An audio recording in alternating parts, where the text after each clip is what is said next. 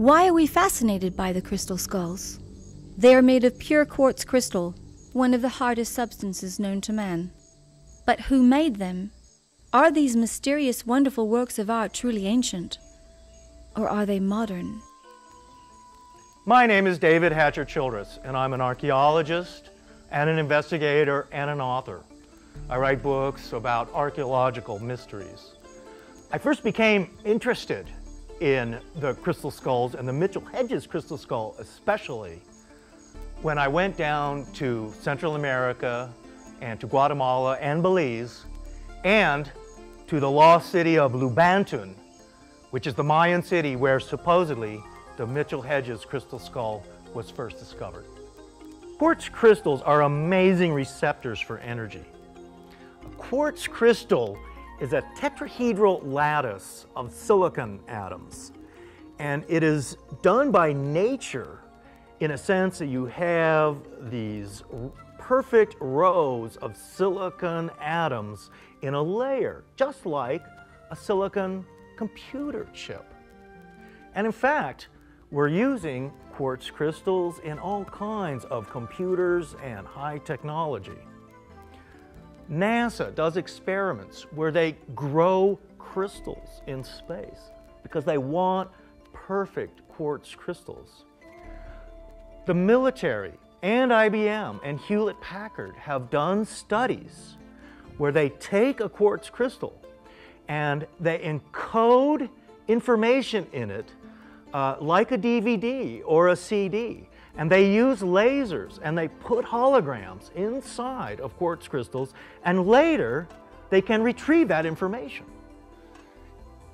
In our research in anthropology and Oriental science throughout the world, the crystal skulls are seen in the tankas, they're seen in the ancient sutra texts as, shall we say, the quintessence of how the mind of the crystal represents the invisible world of information that converges with the human.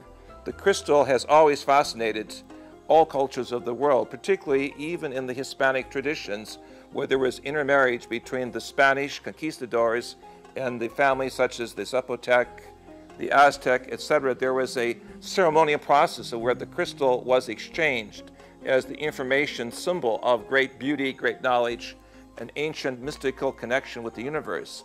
And I believe that intuitive feelings that we all have for these fantastic, beautiful crystal skulls from all directions, from all cultures, suggest that the crystal skull represents really the mirroring of the inner psyche, as well as the vibratory basis of the future psyche as it goes into a new embodiment, a new story of creation, a new aspect of the Adamic experience of life on Mother Earth. So, any quartz crystal, whether it's a pure quartz crystal that's perhaps worn on a pendant on your neck, or is carved into a crystal skull or a crystal ball, or it could be a crystal rabbit or something like that. But the inherent ability of quartz crystal is that it can store information and interact with the human brain. So the idea that a crystal skull or any quartz crystal can be absorbing information, what's happening around it, perhaps a psychic interaction between the humans and the crystal, this is genuinely happening. I mean, scientists know that quartz crystals can do this kind of a thing. Probably the most famous of all crystal skulls is the Mitchell-Hedges crystal skull, now owned by Bill Homann. Anne Mitchell-Hedges claimed that she discovered the crystal skull in the ruins of an ancient Mayan city in the jungles of Belize, then British Honduras. But others claim that her adopted father, Mike Mitchell-Hedges, had already acquired the skull before that, or even later, during an auction. Probably the most famous of all the crystal skulls is the Mitchell-Hedges crystal skull, which is now owned by Bill Homann. Homann was willed the Mitchell-Hedges crystal skull after Anna Mitchell-Hedges passed away at 100 years old in 2007. Anna claimed that she had discovered the crystal skull in the ruins of this ancient Mayan city in the jungles of British Honduras, now called Belize. But others have doubted her claims, and they think that her father, Mike Mitchell-Hedges, somehow had acquired the skull previously. When you're around the crystal skull, there's like miracles that happen all the time. So it's kind of it's a neat thing. Miracles in people that come to see it. Miracles that, that things, the way they fall into place and things that happen. And I call it the skull of love now. It was skull of doom or whatever. That was more or less, there was a reason for that back when it was, but the skull of love, because it works on your heart chakra. It opens your heart to that universal type love. And the world needs that real bad right now. And that's what it's doing. It's working it on people to realize that we're all connected, we're all a part. And that's, the skulls have come out for a reason. That's what they're here for. And the Mitchell-Hedges skull is right up there doing that. Very clearly, if we look at the overall history of crystal skulls and the way they were cut, particularly the Mitchell-Hedges crystal skulls, and the examination made by Dr. Frank Dorlin and my late colleague, Dr. Marcel Vogel, it is clear that the refinements of the crystal, the optical properties, and the fact that so many cultures throughout the world have illustrated the crystal skulls as some type of biotransducer for the processing of energy or optical properties suggests that it is indeed a byproduct of high technology. Well, I met Sammy Mitchell-Hedges back in the early 80s. I think it was like 81. And what it was is that it was something that happened to me even way before that, is where I got connected to the skull. It was when I was in the service down in Panama. And I traveled around and went to the different islands and stuff. And there was this one island called Toboga. And the lady that owned the hotel there and restaurant used to know Sammy and her father. And they used to come in when they were fishing for shark in that area and told me stories about them. And that kind of stuck in my mind. And at the same time, about that same period, I saw a picture in one of the books of the crystal skull, and there was a real connection there. I knew that I really wanted to see it, but you just kind of goes out of your mind. And it was probably like, 25, or let's see, probably 10 years later, 12 years later, someone told me about Anna Mitchell-Hedges living in Canada, and I happened to get a number, so I just called up there, and here she is inviting me up to visit and see the skull. And I just took advantage of it, went up there, and right off from the bat, it was Anna and her secretary, Cynthia, and they were just some of the neatest people I've ever met, and we became really good friends. And over the years after that, I would be able to travel with them. They'd go on different trips all over, and I was the one that could take them around. And back in the 90s, she spent 2 years living with me, and so we were good friends for a lot of years. Now, the one crystal skull which is the most written about and the most controversial is the Mitchell-Hedges crystal skull. I saw that skull in 1988 and was able to spend a few hours with it. When I first saw that skull, first of all, totally impressed on the carving itself. It's exquisitely carved. It's a priceless work of art in almost pure optical grade quartz with only one slight occlusion on the top of the head, the only defect in the skull. Otherwise, it's as clear as glass. Tremendous energy. Tremendous scenes. Now, there's tremendous information in that skull. So when I first got involved with the Mitchell-Hedges crystal skull, I came to the conclusion that it was an ancient artifact. However, since then, opinions have changed. Who was Mike Mitchell-Hedges? Well, he was born in Britain in 1882, and he was destined for a life of adventure. He left for America in 1899 when he was only 17 years old, and he worked in New York and Montreal. He played poker with J.P. Morgan and his friends. Then he went down to Mexico to ride around with Pancho Villa. In fact, that was one of his books called Prisoner of Pancho Villa. And it seemed like he was having good fun, having adventures. Then Mitchell-Hedges turned up in British Honduras and at the lost city of Lubanton in 1924. There, he helped in the excavations of that ancient city with Dr. Thomas Gann and his sponsor, a woman named Lady Richmond Brown.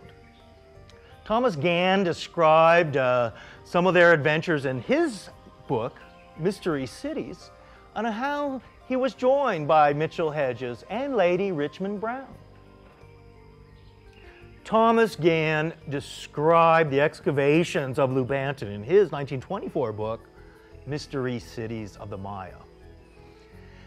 But what's curious about Thomas Gann and Mike Mitchell-Hedges and then Lady Richmond Brown, who was Mitchell-Hedges' sponsor, is that all of these people wrote a number of books, and it was all about Lubanton and their adventures in Central America.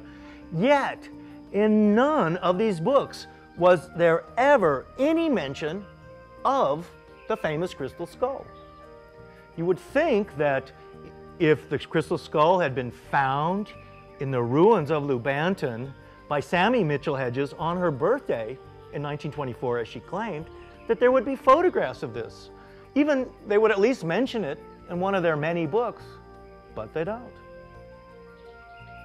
The first mention of the Mitchell-Hedges crystal skull only comes in Mike Mitchell-Hedges' final book, Danger My Ally, which was published in 1954. And in that book, Mike Mitchell-Hedges doesn't say that Sammy found the skull on her birthday at Lubanton. In fact, what he says is that he has good reason for not telling the reader how he acquired the skull. So Mitchell-Hedges is himself creating more of an enigma by being very secretive of the origin of the famous Mitchell-Hedges crystal skull. The Mitchell-Hedges skull it's anatomically correct. You know, they did tests on it back in the 90s, and with a forensic team, and they put skin and muscle on it, and they determined that it was a female between 25 and 29 of Mesoamerican descent. And they said it was like an ancient, one more of the ancient skulls of that. So that's the area that's the way they determined. So that's one thing, it's anatomically correct. There's no other skulls that are anatomically correct. And also, the fact is that it's in two pieces, and that's what makes it really special. Yeah. You know, they've made tests on other skulls, and they try to determine, you know, where they came from and how they were made, and there's all this different talk. But when it comes to right down to the bottom line, when you say, hey, it's in two pieces, it's not able to be made. They even would have trouble even doing it today. Okay, how was it made? Somebody did it. F.A. Mike Mitchell-Hedges was really a fascinating character. In many ways, he really was the model for Indiana Jones and combined with James Bond, in fact. After his adventures in Mexico with Pancho Villa in 1914, Mike Mitchell-Hedges returned to England. Then he suddenly showed up in Canada again, and that's where he adopted young Anna, who later became Sammy Mitchell-Hedges and the owner of the crystal skull. They journeyed to California. He put her up on a boarding school, and then he went down to Mexico and Honduras. And for the next several years, he traveled. In Danger My Ally, he says that he set out on a task of rediscovering Central America, and that during those years he traveled to Spanish Honduras and Guatemala and Nicaragua and San Salvador. He then returned to England again in 1920. Then his mistress and sponsor, the wealthy Lady Richmond Brown, had been told by doctors that she was not well and needed to rest. She instead bought a yacht for Mike Mitchell-Hedges, and the two of them set off for the Caribbean. So in 1921, Lady Richmond Brown and Mike Mitchell-Hedges, plus their secretary, Jane Harvey Hulson, who wrote a book called Blue Blaze, they set off for the islands of Honduras, the San Blas Islands off Panama, and they sailed around Jamaica for a while. Mitchell-Hedges wrote a couple of books about this, one called Land of Fear and Wonder. In these books, he was a deep-sea fisherman. He was constantly searching for Atlantis. In fact, Mitchell-Hedges and Lady Richmond Brown believed that the Bay areas of Honduras had sunken cities in it. They believed that there was the remains of a highly advanced civilization underwater there, and they thought it was Atlantis. Mitchell-Hedges had this penchant for Atlantis and mystical sciences, secret societies, and he was constantly writing these articles that would appear in New York papers about how he had discovered Atlantis and other evidence of ancient civilizations. A California journalist and occultist named Sibley Morrill suggested in a 1972 book about Mitchell-Hedges and the crystal skull that Mitchell-Hedges had acquired this crystal skull from Pancho Villa and somehow through Porfirio Diaz, who was the long-term dictator of Mexico. They theorized that these crystal skulls had been handed down from the Aztec times and even from the Zapotecs and other early civilizations. The skull motif is a very common one in Mexico, and even today in museums in Mexico City, you can see small crystal skulls on display. Morrill was fascinated by the turn-of-the-century journalist Ambrose Bierce. After some years of study, and in the 60s there was a resurgence of interest in the Mitchell-Hedges skull, Morrill decided that the Mexican revolutions of the late 1800s and the early 1900s had caused some of these special crystal skulls held in this secret treasure trove of the presidents had made it into other people's hands, including Mike Mitchell-Hedges. In 1931, Mitchell-Hedges published his only novel, a book called White Tiger. White Tiger is a fun, fast-paced adventure of self-sacrifice and good character, qualities that were important at that time. Mitchell-Hedges in White Tiger talks about being shown a secret city in the jungles of Central America somewhere. In White Tiger, he's shown an ancient Aztec city, he claims. He is the White Tiger. In that book, Mitchell-Hedges is shown a treasure vault in this lost Aztec city. And in this treasure vault, he says, in this 1931 book, that there were crystal skulls as part of this treasure. So you have to wonder, is Mitchell-Hedges in the book White Tiger hinting that he had acquired this crystal skull at a lost city in the jungle that he was shown? Or perhaps he had gotten it from Pancho Villa. Sammy Mitchell-Hedges was to claim that she found the skull in Lubanton on her birthday in 1924, and still others claim that Mitchell-Hedges actually acquired the skull at an auction in London. Yeah, it was found on her 17th birthday, and it's like a day she said she'll never forget. But you know, not knowing, knowing how he was, he worked for the British Secret Service. There was a lot of things in his life that he could not really bring out or tell, and so there's where the speculation comes in there. It's that makes it very interesting story.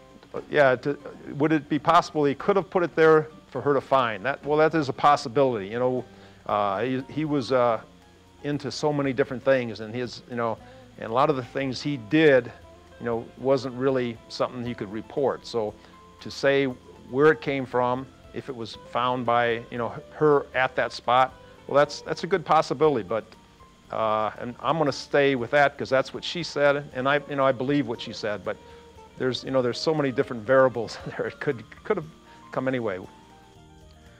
In Danger, My Ally, Mitchell-Hedges says of a 1947 trip that we took with us also the sinister skull of doom, of which much has been written.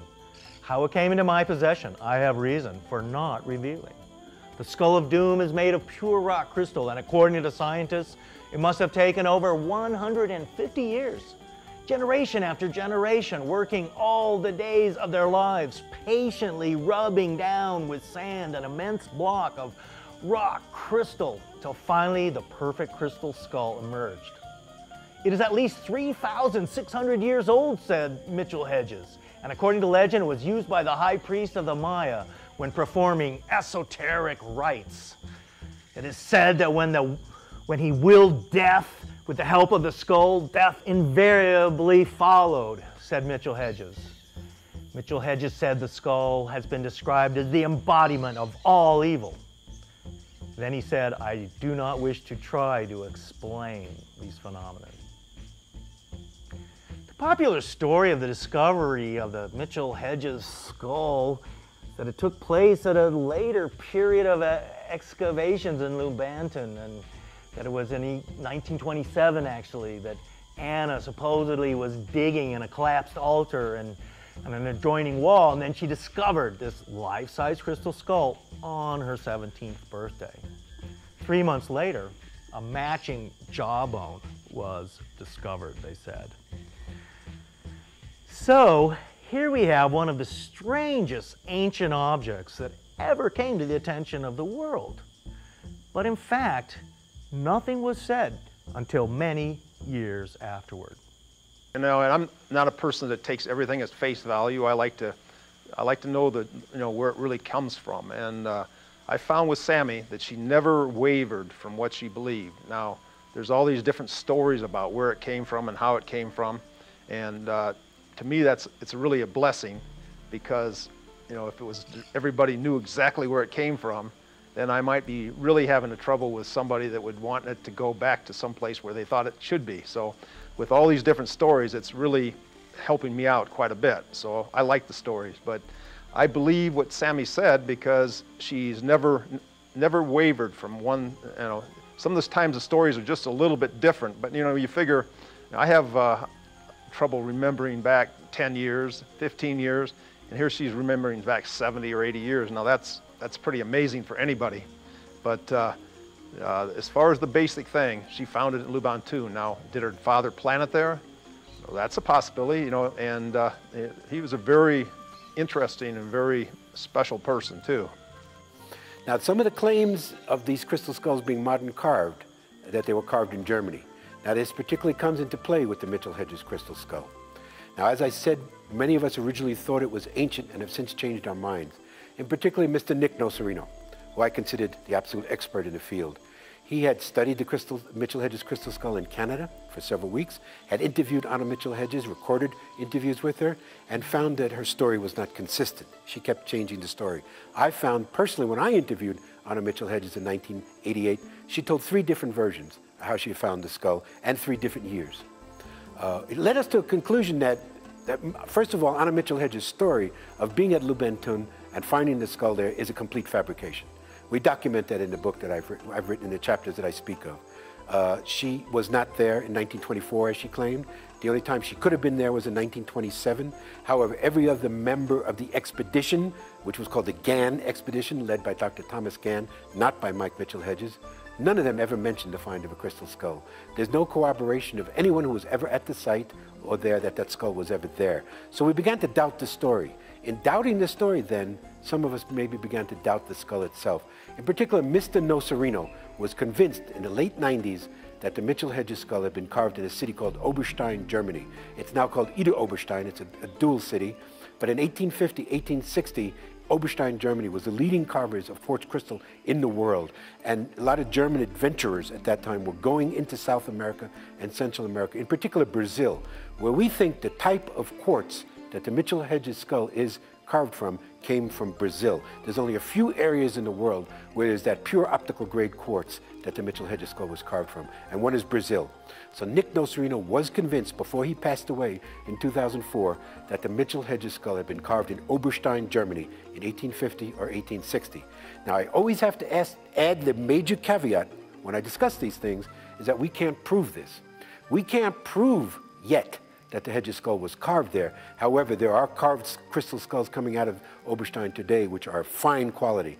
Now, to answer those that say that we could not duplicate, we could not carve the Mitchell-Hedges skull today? I answered definitely in the negative. We can carve it today. There are master carvers who could carve that skull today. There are carvings of skulls today with a detachable jaw like the Hedges skull, which are as fine a quality as the Mitchell-Hedges skull. So I can't say definitively, but I lean to the opinion now that the Mitchell-Hedges skull is not ancient, but old.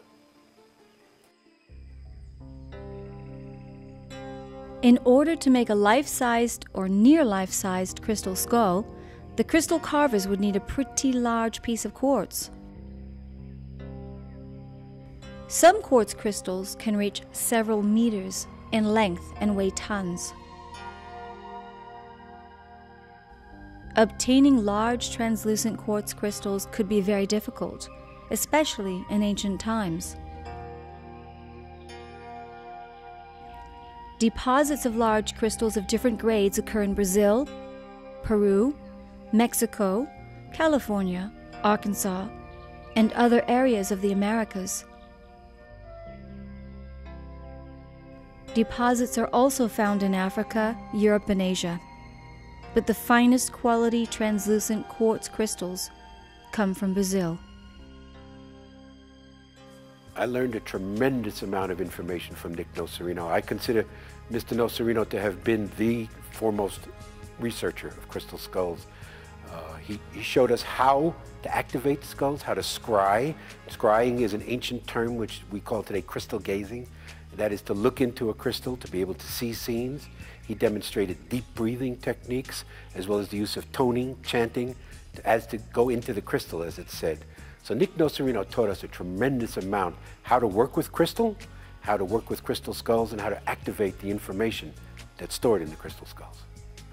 Getting involved with the crystal skull and how I first met Nick Nocerino was in 1983. I got involved with another crystal skull known as the amethyst crystal skull, and I had heard about Mr. F.R. Nick Nocerino in 1980 when I first got involved with the first crystal skull, which we called the Mayan crystal skull. And it was actually Nick Nocerino's students who named it that because they saw Mayan scenes in it. I had heard about him, knew that he was an expert in the subject, but I didn't contact him until 1983 when I first got to meet him, watch him work with the amethyst crystal skull, and learn from him.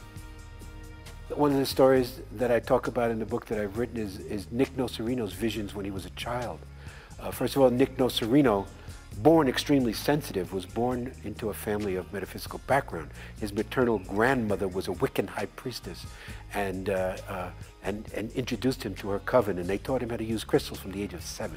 So he was versed in the use of crystals. At the age of 9, when he was going up his house to the upper floor of his house in Brooklyn, New York, he saw in a mirror at the top of the stairs a vision of a crystal skull. He then looked at it, not becoming frightened because of his training and background in Wicca. He saw a snake, a cobra, come out of one eye, then disappear. Then he saw another cobra come out of the second eye and disappear. And then he saw a jaguar come out of one eye. And he heard the words in his mind, the order of the jaguar. And he never forgot that. And this came in very handy later when he sent an agent of his to Mexico to seek out crystal skulls, to actually use that term that he was seeking out, the order of the jaguar. And sure enough, this gentleman got in touch with a priest and a whole coven and a whole group of people who call mentalistas in Spanish, mentalists, and they had a bunch of crystal skulls. So we know for a fact that the group of Mayans that work with crystal skulls, one of them is the Order of the Jaguar. I consider the late Nick Nocerino a brother in the area of parapsychology and paraphysics. He was one of the great investigators, not only in the analysis of what we will call other states of consciousness and communication, but his very deep appreciation he had for ancient crystal artifacts and his intuition suggesting that there was once a whole library of information somehow connected with signal processing of, shall we say, crystal skulls that we need to know more about. Back in the 1970s, while working in Oaxaca, Mexico, a colleague of mine in civil engineering came across a cache of small crystal skulls, and I felt an immediate attraction to the paraphysical aspects of healing properties of the crystal skulls. I shared this with a colleague, Dr. Marla in Mexico City, who was uniquely known for her ability to take small crystalline objects and place them along the meridians of the human body that she was using for healing properties. And so, yes, I've had some very unique aspects of crystals in the context of paraphysical healing. There's some unusual properties to it that I don't think that we really understand. Maybe there's a scientific reason for it, but it's just how certain things happen. Like if you take a picture of it, you never know what might be in that picture. That's the kind of, you get, pictures of future, past, and it's pretty amazing. I took a picture of it once when it was sitting on a picnic table outside, and it turned into a baby's head. And I don't know how that happened. I have that picture, and it's like, that's a different one. But I don't know what it was telling me on that one. Imagine this as a possible scenario for using the Mitchell-Hedges crystal skull. You're a visitor to a Mayan temple, and you're brought one at a time inside the inner sanctum by a Mayan priest. As you enter into the temple, you see on an altar a glowing crystal skull. It's life-size. You're amazed. And as you stare at it, incredibly, it begins to move and talk. You actually see the jawbone moving on the crystal skull. A priest is hidden beneath the floor. He does the talking. He tells you, okay, give lots of money to the temple and support us on your way out. You're amazingly impressed by this glowing, talking crystal skull, and you've seen it with your own eyes. This is the kind of thing that could have occurred with the Mitchell-Hedges crystal skull, and perhaps this was its purpose. It is a fascinating idea that various emperors, presidents, governors of Mexico may have used crystal skulls as oracles and implements of power. Mexico is a nation steeped in the occult, witchcraft, and skull worship. Presidents of Mexico, especially the dictator Porfirio Diaz, may have included crystal skulls as part of their arsenal of magic talismans.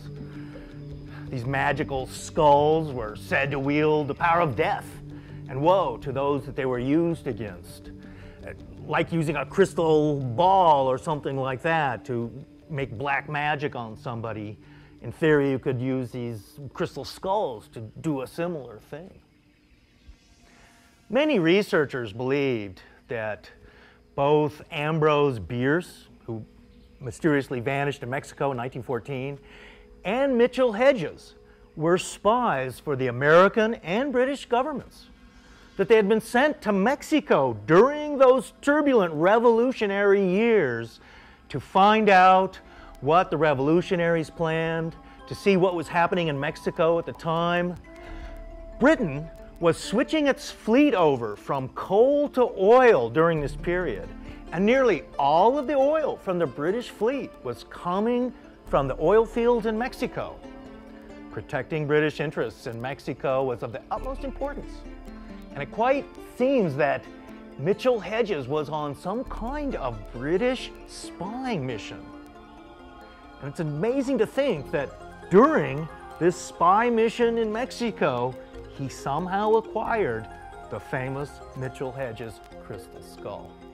Now there are stories that go with the crystal skulls, and when they started coming out was in the mid-19th century. In particular, the Austrian Emperor Maximilian had conquered Mexico in the 1850s and 1860s.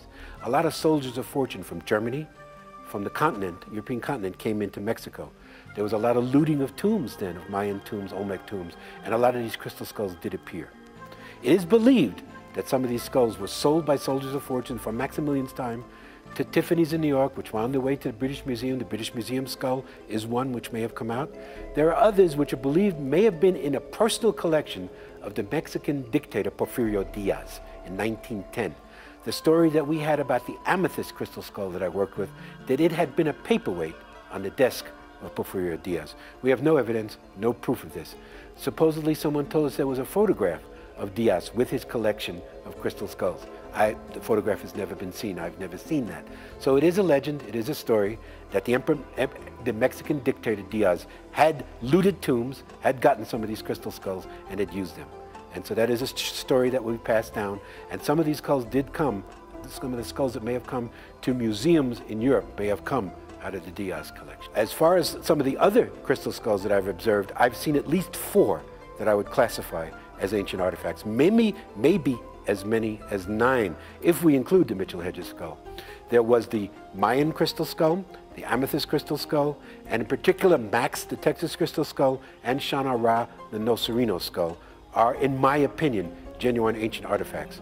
Now, how I've come to that opinion is detailed study of the skull, which we look at the carving, we look at the grains, we look at the teeth, and if they're uneven, if the carving and the polish is uneven, then it was not done with power tools. Max, in particular, could not possibly have been carved by modern tools, because Max is made of 5 different sections of quartz which are fused together under tremendous heat and pressure. The well-known great geologist and natural scientist from Boston University, Dr. Robert M. Schoch, who's been involved with John Anthony West in redating the age of the Sphinx, looked at Max, and he said without a doubt that if any power tools had been applied to Max, he would have shattered into 5 sections. So there's no doubt that at least for 2 for certain, Max and Shana Ra are genuine ancient artifacts. I also think the Mayan skull, the amethyst skull, particularly other couple of skulls that we know called Madre, Rainbow, Czar, and E.T. may be ancient artifacts. Nick Nocerino had reported to me that he had seen as many as 15 to 18 skulls in his lifetime that he classified as genuine ancient artifacts. There are many more than 13. In my opinion, you know, what I feel and what I've seen, I think this is the main skull. I think it was the one that was brought from Atlantis or from whatever. That's my opinion. And I base that on being around it and the different experiences I've felt with it and the things that I've, have worked with it. It's a crystal, but it's an entity, it's a life form. And you can feel that energy and that life when you're around it. It's a pretty neat thing.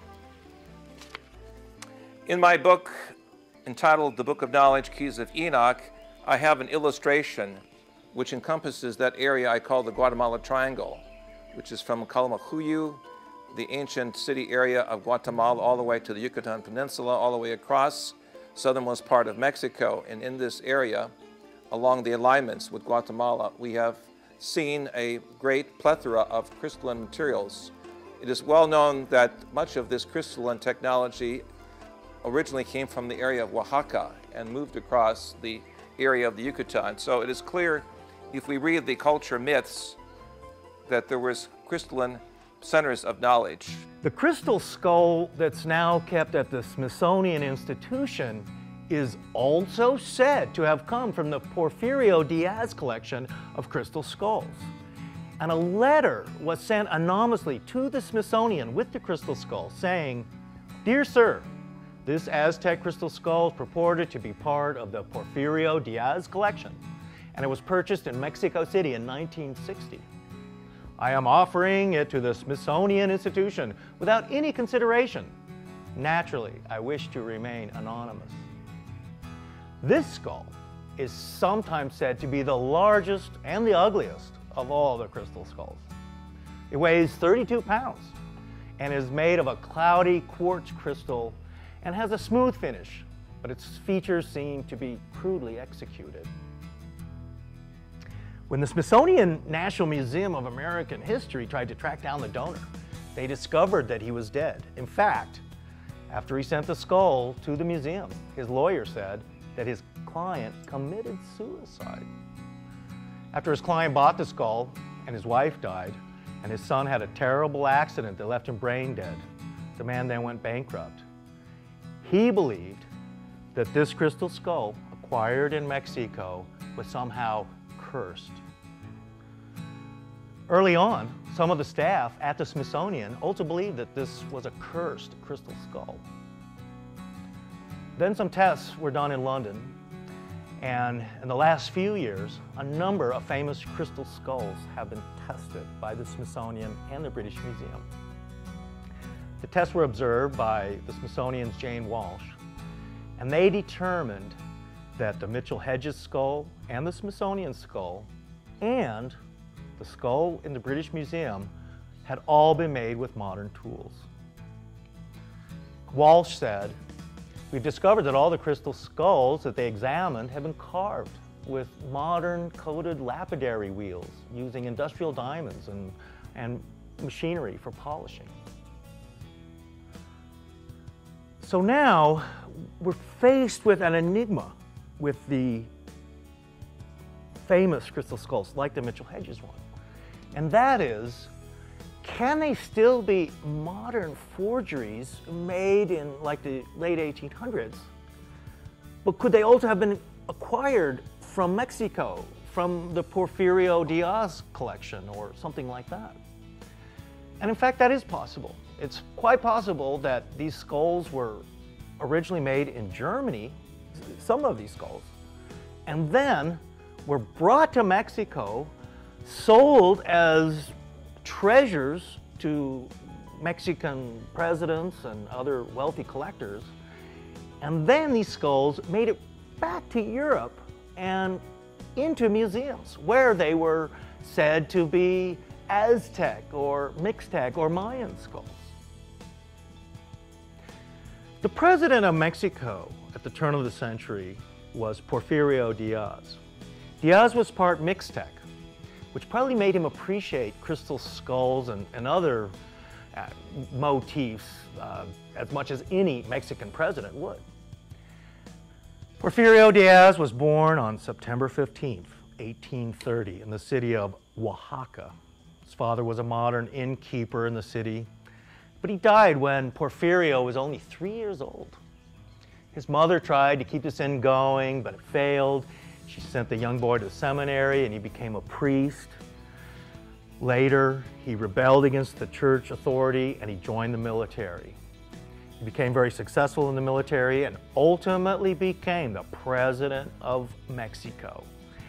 It's during this time that Mexican Revolution broke out, and suddenly crystal skulls were disseminated throughout Mexico. And it's possibly at this time that Mike Mitchell-Hedges acquired the famous Mitchell-Hedges crystal skull.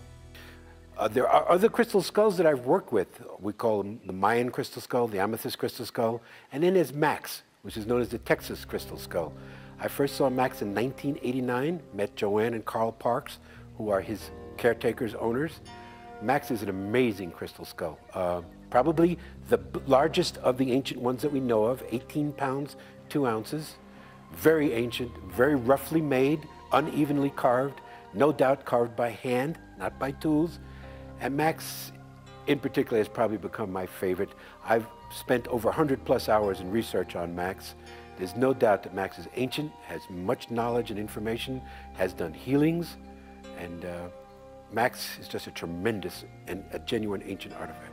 Now, how I've come to that opinion is detailed study of the skull, which we look at the carving, we look at the grains, we look at the teeth, and if they're uneven, if the carving and the polish is uneven, then it was not done with power tools. Max in particular could not possibly have been carved by modern tools, because Max is made of 5 different sections of quartz which are fused together under tremendous heat and pressure.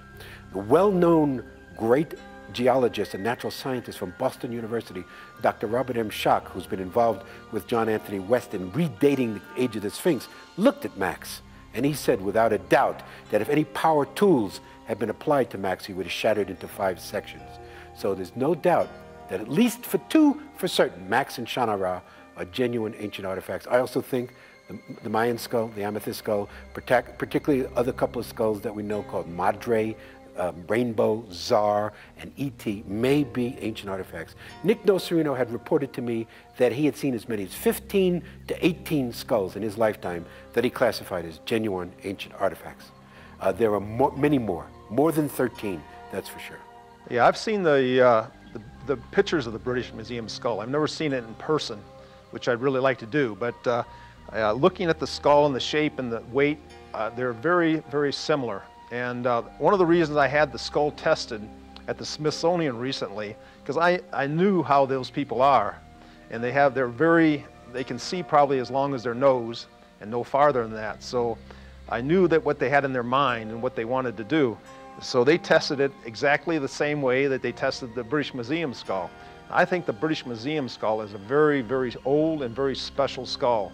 And by what I want to do, by bringing this, by having them test the Mitchell-Hedges skull, I want them to reevaluate and realize that that skull should be honored for what it is. It's a very, very old, very powerful, very special skull. Even if they have put it in 1-inch glass for over 70 years, and it's very cloudy because it needs the oxygen, it needs air to breathe, but you know, that's what they've done to it. But now it's still it's very powerful, it's a very beautiful skull, and you know, I want, by testing the Mitchell-Hedges skull and they say, oh, there's some tool marks, and then that would be fine if it was a one-piece skull. But when it comes to the fact it's a two-piece skull, and there's no way in technology that it could be duplicated, now you're going to say, okay, oh yeah, it was made with dentist drills in 1900 or 1910. That's right. I'd like to see anybody do it today with laser technology and be able to do it. It's an impossible thing. Now, how these crystal skulls are manufactured today is with modern power tools, with high frequency drills that have diamond tips, because quartz, which is 7 on the Mohs scale, M-O-H-S, which is the scale how they rate the hardness of stone, diamond, of course, being 10, quartz being 7, so that you have to have something harder, 7 or higher, to carve it. Usually diamond tip drills, usually coated lapidary wheels to carve the teeth, and that's how they're done today with high-speed carving. But the ancient ones, we are convinced, were carved by hand. How is a question, is still a mystery. It would take a master shaman and carver to have done that by hand. And it's believed to have been polished with a diamond or sand grit to smooth it. But clearly the ancient ones have uneven polishing, which shows that they were done by hand. There is a popular legend that there are supposed to be 13 life-size crystal skulls, which when they're brought together would create some sort of a power matrix. In light of how these legends travel around the world, one wonders if this is one that was possibly started by Porfirio Diaz, that there were 13 crystal skulls as part of his collection. Some people think that these large crystal skulls, like the Mitchell-Hedges skull, the London skull, that these were 3 of the famous 13 skulls that will ultimately be brought together, as Mayan legends supposedly say.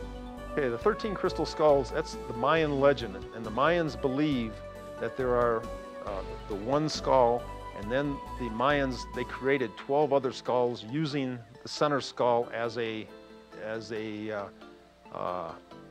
something that they copied.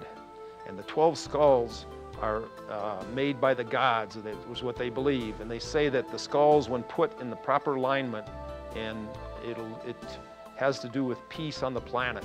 And it has very much connection with this 2012 period that we're coming into. So they say it's very important that these skulls are found, brought out, and that this alignment happens. I do feel that the skulls are being called. Something through them is being called, because I feel this is happening. And now with the shows that we're doing, the sci-fi going all over the world, people are seeing it, and it's affecting some part of their heart or mind, and these skulls are going to be found and brought out, is what I feel. Now, there is a story that is prevailing that you'll see in all books written about crystal skulls, all specials that come out crystal skulls, that there is a legend of 13 original crystal skulls which must come together for the sake of humanity. Now, it must be said that no one was talking about this legend before the 1970s, before Nick Nocerino started to give lectures and talked about a vision he had as a youth of 13 crystal skulls.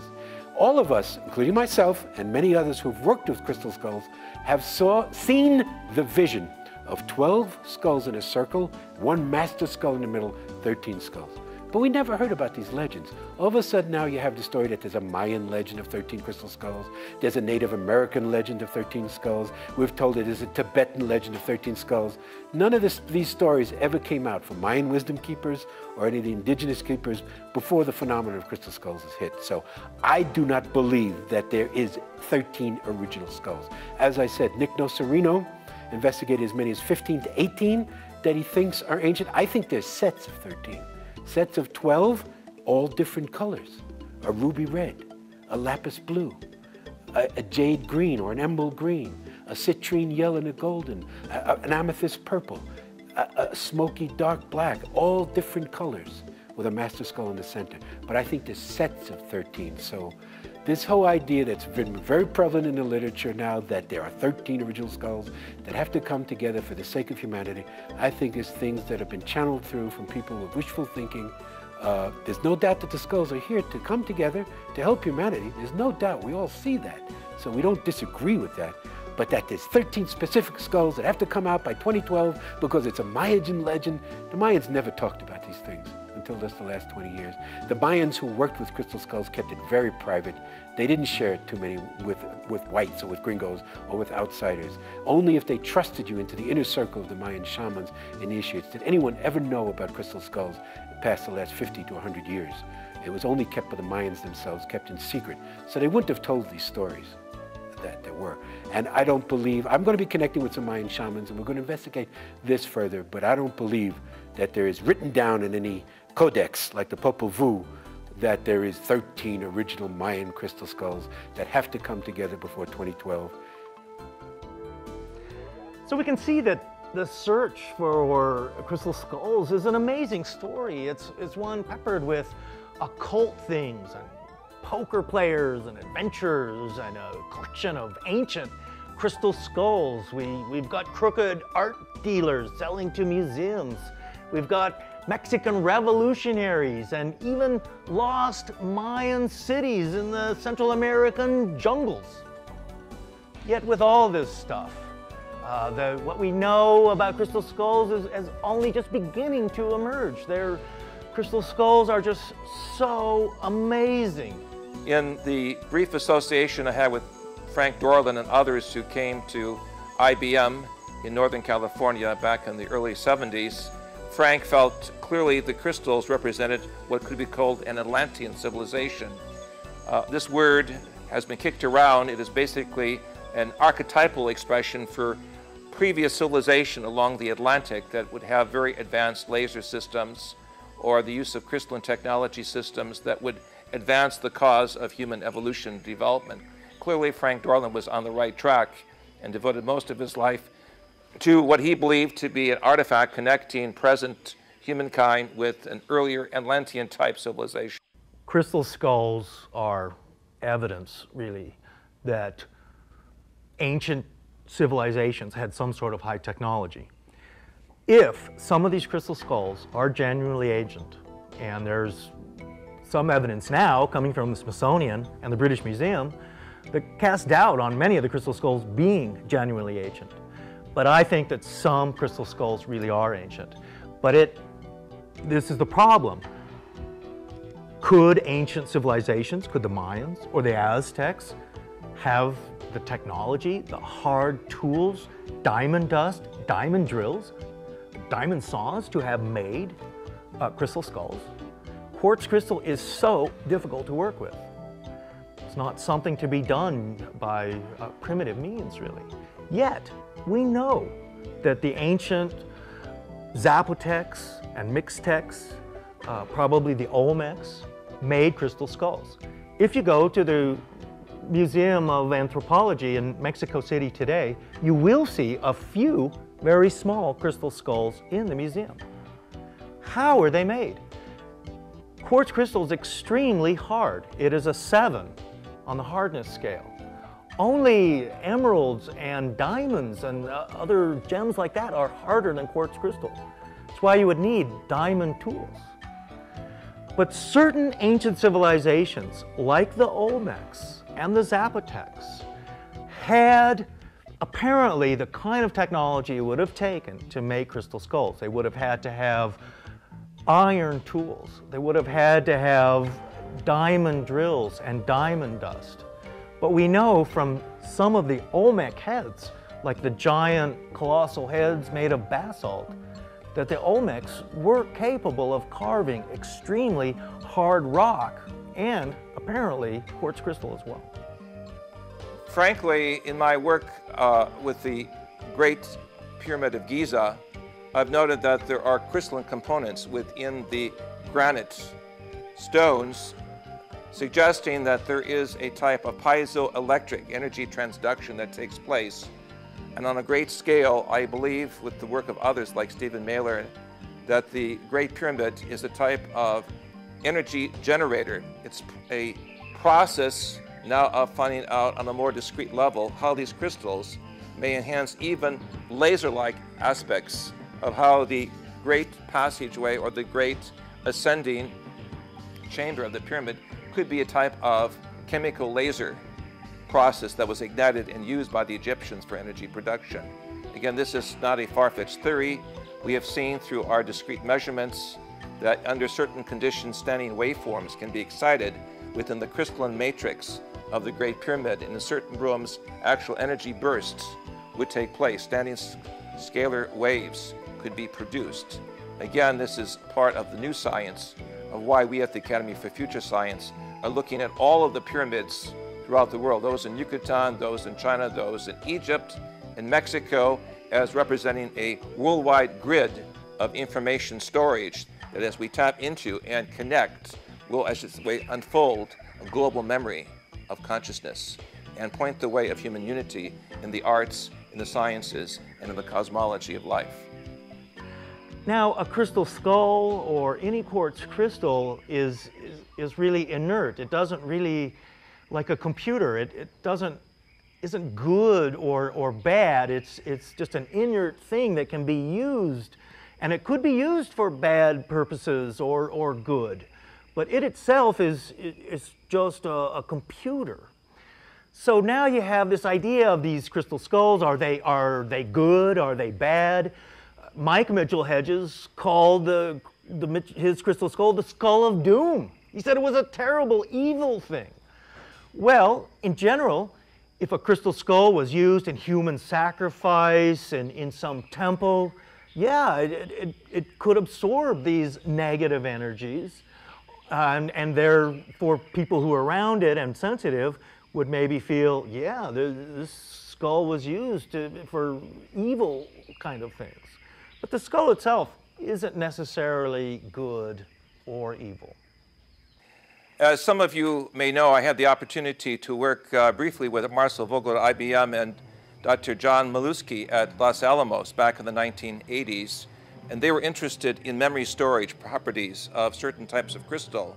It was very clear from the onset that the use of lasers in a type of interface with the crystal matrix, high levels of information, terabytes of information, could be stored and retrieved by the reflective pattern of signals, namely the signal laser and the reference or reflective lasers would create, as it were, a plane, and by slightly altering the angle of incidence, information could be retrieved on several levels. So you could stack a whole library of information. Literally, the round spherical crystal is the ideal matrix for storing, and I believe that as we go into space and establish our civilization on the high frontier, the crystalline form of information storage will be the ideal component that we will be using. Marcel Vogel received his magnificent crystals from Brazil. They were air-free with no pockets or no, shall we say, blemishes. These crystals then he divided in two, giving one to one of his colleagues, such as myself. At a distance of several hundred miles, the crystals could be used as tuning forks, and mind over matter communication could take place, suggesting that there is a global brain that resonates at a certain frequency. Marcel was able to demonstrate quite effectively to great scientific groups throughout the world, including the use of crystalline signal processors on our satellites in space, that they were the key really to a higher level of information transmission. So his process of cutting the crystals very carefully through special instruments he had on a micro-electron level was very, very important, and his work is just beginning to be understood as a great legacy of what could be called a scientific priesthood, bringing together the paraphysical as well as the material science dimensions of this whole question of crystals as a living process of energy production. Marcel Vogel, by dividing the crystal and using it as a tuning fork for minds to communicate at great distances, demonstrates what we now know in quantum entanglement, where the subatomic particles split and recombine the communication processes, fuses itself on different planes of assembly. And so Marcel was demonstrating basically the elemental understanding of how, shall we say, the higher holographic nature of the brain works. The research of Dr. Dean Radin and others on quantum entanglement, and all of those in the major think tanks, is suggesting that there are areas of information storage and transmission that is very, very exquisite. The use of crystalline communication devices is used to enhance the process of signaling information and processing at great distances, and is the key to entanglement. Now, as far as some of the phenomena that we've observed with crystal skulls, there's been some amazing things that we can report. Sometimes in candlelight or very dim light, some of the crystal skulls, when activated by mind, used in meditation, glow or give off colors. Some people have heard sounds. Now, sometimes people have heard the sounds in their mind. Some people have reported that they've heard the sounds auditorily, out loud, where others have seen. The most amazing story that's been told to me about crystal skulls, and one which I do not accept, is that some of the skulls, like the Mitchell-Hedges skull, are actually fossilized human skulls. There was a channel who reported that the Mitchell-Hedges skull had been the fossilized skull of an Atlantean priestess. Now, I heard that skull before I examined the Mitchell-Hedges crystal skull, but considering that I have a background in pre-med, a degree in physiology and anatomy, I have a pretty good knowledge of the human anatomy. When I observed the Mitchell-Hedges crystal skull, first of all, I found errors. It is a wonderful representation, what we would call an anatomical study of a human skull, but it is not exact. There are mistakes. There are many mistakes on it. And the eyes, in fact, are pointing in the wrong direction for human eyes. So that I stated then there's no way that it could have been a human crystal skull that was crystallized. So that's about the wildest story I've ever heard about crystal skulls. But stories that people have told us about phenomena, what they've observed, scenes, jungle scenes, seeing dreams of the Maya, of ritual sacrifice, all of these things have been reported with the crystal skulls. It's an interesting idea that the Mitchell-Hedges crystal skull, and maybe some of these other crystal skulls, are really from Atlantis. Mitchell-Hedges thought that perhaps the skull was a 12,000-year-old relic and that it had been handed down to the Knights Templars and other secret societies. Mitchell-Hedges himself was a Mason and a member of secret societies. Somehow he was given the crystal skull in a special ceremony, perhaps even in England. And this ancient crystal skull from Atlantis was now, in possession of this famous archaeologist and adventurer. In many ways, we may never really ever know where the famous Mitchell-Hedges crystal skull came from. There are just so many different stories about it.